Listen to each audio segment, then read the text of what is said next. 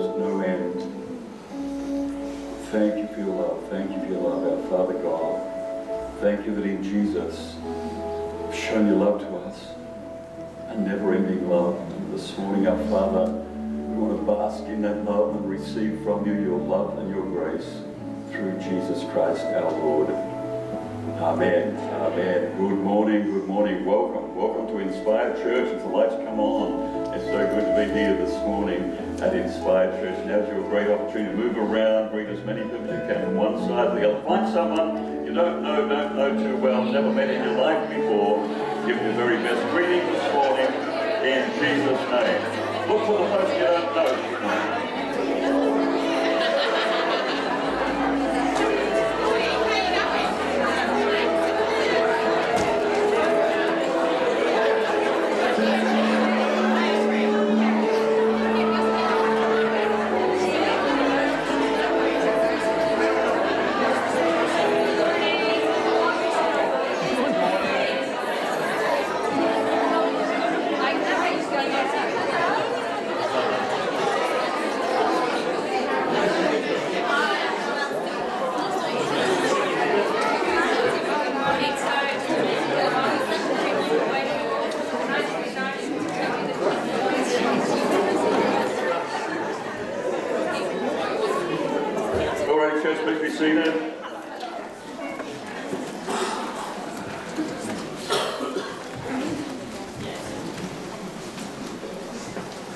How we all doing?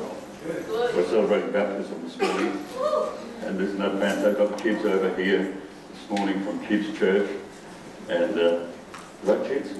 Yeah. When we baptise, stand up so you can see what's going on, won't you? You do that? Yeah. Two people we're baptising this morning. We're baptising Lisa, we're baptising Johannes, and I just want to share with you, but the iPad's not working, so we're going to share with you from Old Tech, and it would be Acts chapter 19. And in Acts chapter 9, we've got the Apostle Paul at Corinth. And Paul took the road through the interior and arrived at Ephesus. And there he found some disciples and asked them, "Did you receive the Holy Spirit when you believed?" And they answered, "No, we've not even heard that there is a Holy Spirit." Right there, that will be a telling answer. And so Paul asked them, "Then what baptism did you receive?" And John's baptism, they replied. And Paul said John's baptism was a baptism of repentance. And he told the people to believe in the one coming after him, that is, in Jesus. And on hearing this, they were baptized into the name of the Lord Jesus. And when Paul placed his hands on them, the Holy Spirit came on them, and they spoke in tongues and prophesied. There were about 12 men in all. Here's what I want to say about that scripture. Lots of people have had some form of baptism, and maybe, as believers, they need to receive a baptism in the name of Jesus Christ. I think of the kind of culture in which I was raised, where parents were actually having their children christened and calling that baptism, and the parent made the decision for their child without diminishing that and downplaying that. What we have in your Bible isn't so much parents making a decision for their children, although that is so important and not to be diminished, but people making their own decision for themselves. And this morning, Johannes and Lisa, in going through the waters of baptism, they made this decision that they're going to follow Christ, they're going to submit to Him, and they're going to give Him their all this morning. So folks, I'm going to ask right now that Johannes and Lisa, if you can come up here, and as they come, guys, give them a big round of applause.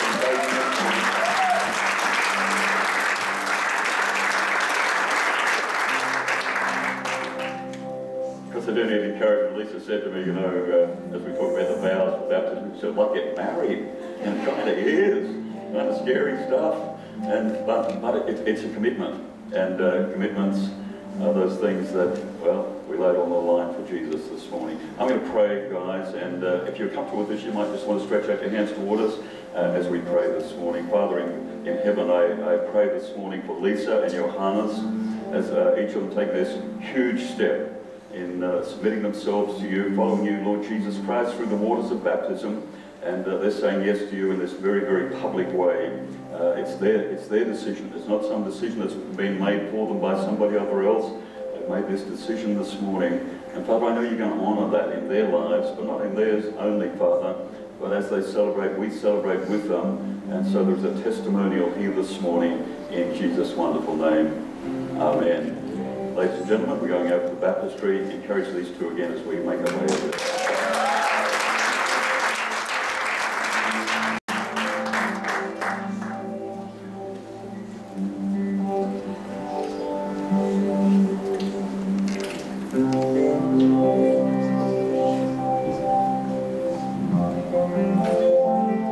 Ladies and gentlemen, this is Lisa.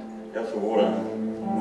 Yeah, great, tasty. Yeah. Two questions, Lisa, before we baptise you. The first one, do you confess that Jesus Christ is the Son of God and accept him as your Lord and Saviour? I do. And do you promise to serve him all the days of your life in his church? I do.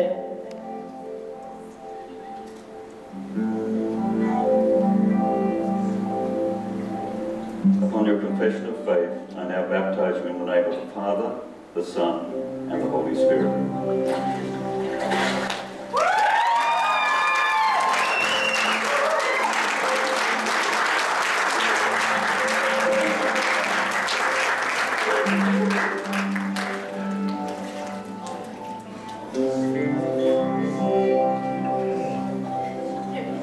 Johannes.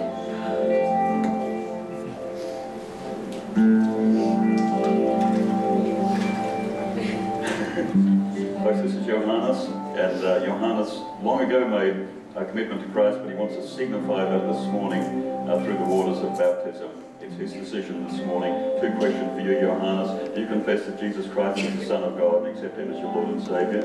I do. And do you promise to serve him all the days of your life in his church? I do. Upon your confession of faith, I now baptize in the name of the Father, the Son, and the Holy Spirit.